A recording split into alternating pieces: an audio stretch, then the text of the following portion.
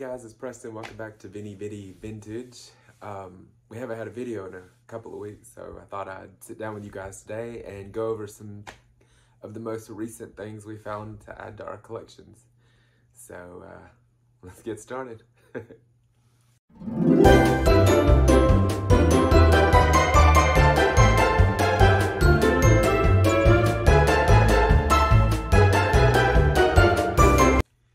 So first off, I thought I'd show you some Roseville pottery that we've acquired recently. Daniel went to a couple of estate sales, which is kind of new for him. He's never really done the estate sale thing. And I'm kind of wary of it, so I just kind of stayed behind and let that be a him thing. But he found some really good things, and he went early in the morning and was number one at one place and number two at the other. And so he got some really cool things. And so one of those cool things was this apple blossom ewer. Is that how you say it? Ewer? Anyway, it's really, really pretty, and it doesn't have any chips or cracks. And it just has the most beautiful lines in it. And, you know, I knew Roseville Pottery had shut down a long time ago, but I guess I thought it went on longer than the 50s. It was like, what, 54, I want to say, that they shut down? That may not be right, so don't rank me over the coals. It was sometime in the early 50s they shut down. But anyway, it's just gorgeous, you know, the color and the way it's sort of like ombre in there like that. But anyway, so of course, when he brought this home, I was like, oh, we got to keep that. We're not going to sell that. And he had gone to another estate sale and gotten another piece of whole pottery. So, you know, it's like after a couple, it's like you're starting a collection at that point. And it's so beautiful. It's like I just wanted to keep it, you know. This was another one he found at another estate sale. This one is, I guess, considered a basket. And the snowberry is the design on that one. Again, really pretty, the way the colors ombre in. So anyway, while I was out and about antiquing, I ran into a couple of pieces myself. And so now it's just like a runaway train. I'm just like on a Roseville pottery kick. But I found this little Zephyr Lily Jardiniere. It's a smaller one. I think it's like 4 inches tall, maybe. It's not as big, obviously, as those other pieces, but still equally as beautiful. And I love the little swirls in the design on this one. Anyway, really beautiful. Also, this one's called White Rose, and I found it out and about. Got a really good deal on it. That one's 1 rose on one side and then 2 roses on the other side. And I like how the handles are kind of not symmetrical. They're different. Makes it more interesting, right? So anyway, that's the whole pottery. So he got a couple of pieces at the estate sales he went into, and I got a couple of pieces out picking. So next we'll move on to glassware. But before we do, I was sitting here looking at this, and I'm like, why is it called White Rose? Those don't look like roses at all. Things that make you go, But anyway, moving on. This is L.E.Smith Bittersweet. See, Daniel found these 2 buttes at an estate sale. And these are getting harder to come by too. This one, they both have stickers, and they're labeled Fayette. Which I looked it up, and even the ones labeled Fayette, they were still made by L.E.Smith. So pretty. We have orange and turquoise and blue in our living room. So I told Daniel we can sell one, but we're definitely keeping the other. But how gorgeous are those, right? Super, super beautiful. Anyway, they look like candy corn, right? So, Daniel has more glass, but you know, he's like a glass aficionado in this house. So I like glass too, but he's like obsessed with it.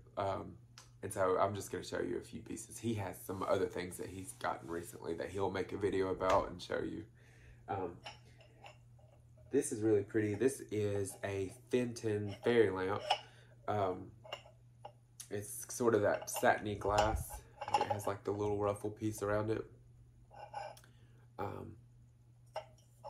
It has the insert, the whole 3 pieces. Anyway, I forget what the design is on this. But super beautiful, right? Everybody loves a good fairy lamp. Well, and while we're at it, I'll go ahead and show you these 2 little ceramics. These are just little knock-knock things. I have the hardest time, like, when I see these types of things, just leaving them behind, because they're so cute. This is a little dog, and he's labeled Bren's. He's got his little sticker on the bottom there. Yeah, I only paid $7 for him. But he's just cute. Have the hardest time not picking those up. And this is a little May angel. She looks a little blinky, like one of her eyes looks bigger than the other. I feel like, you know, whatever. It's been a hard day, right? But anyway, I thought, well, you know, May's coming up. Maybe I'll stick her out on a table or something. She's cute. Love all those things too. So moving on, I've been on a rubber face plush kick.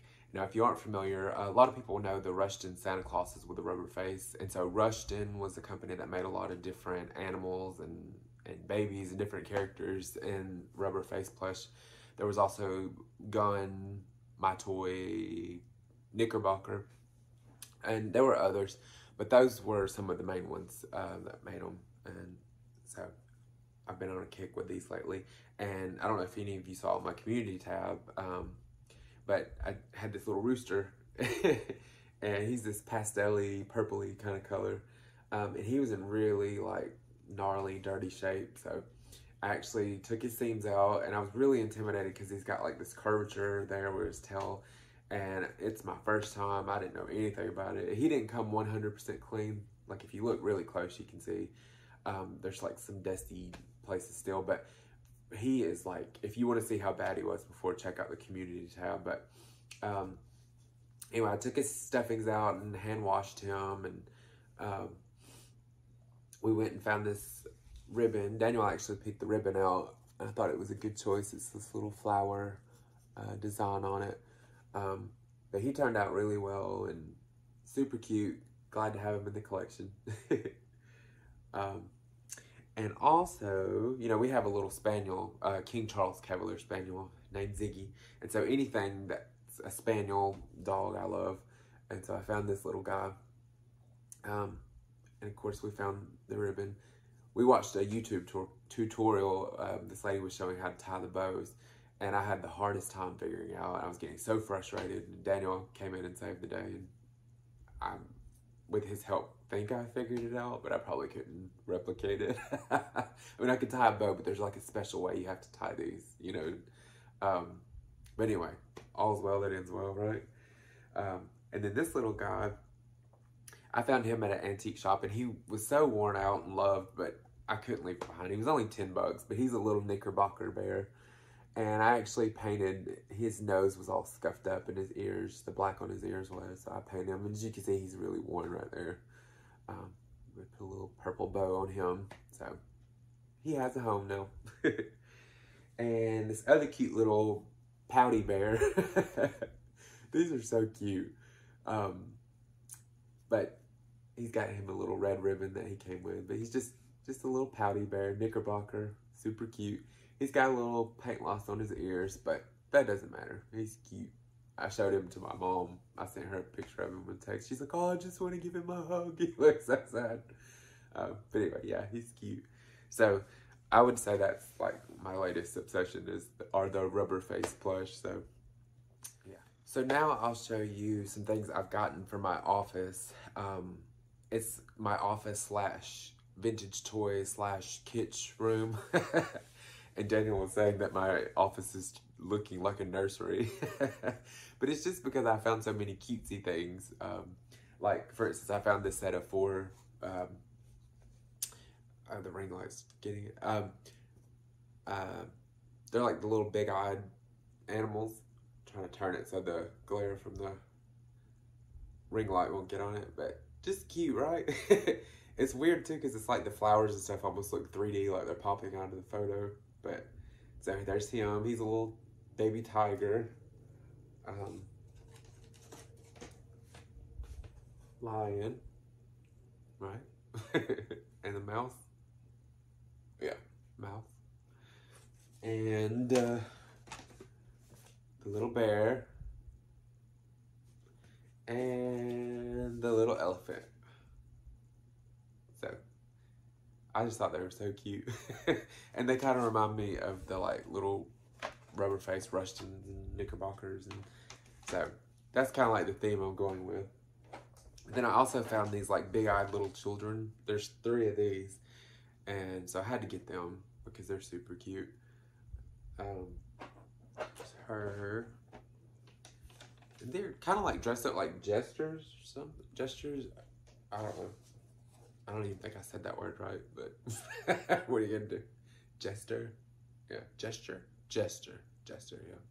So, anyway, I just thought they were cute. So, they're going in my office too. And the final little thing is this little bank. He looked pretty busted up. The paint had worn off of him, so he was kind of a little project for me. And he had like little places where he was like broken, but he's a little piggy bank and he's a giraffe. And so I thought he would look really cute in my kitschy office. So anyway, I painted him. I found a picture online of what he was supposed to look like. And the only thing I kind of did different was I outlined the little spots with black paint, just because I wanted him to pop more. But yeah, he was all his paint was completely worn off. And so I redid his eyes, and he actually turned out really good, you know, and cute. Which, with things like that, you never know, because they could turn into complete disasters. I can't get his stopper out, and there's like money in there, so there's like a little hole right here. I like peeked in, I didn't see anything, you know, any mega cash stuck in there or anything. But yeah, so that's what I've gotten over the last few weeks. And like I said, Daniel's picked up a lot of glass and things. So he'll do a video later on of his glass collection. So, all right, guys, that's it for today. I hope you enjoyed the video. Remember to like, comment, and subscribe. And I'll see you next time. Thanks, guys.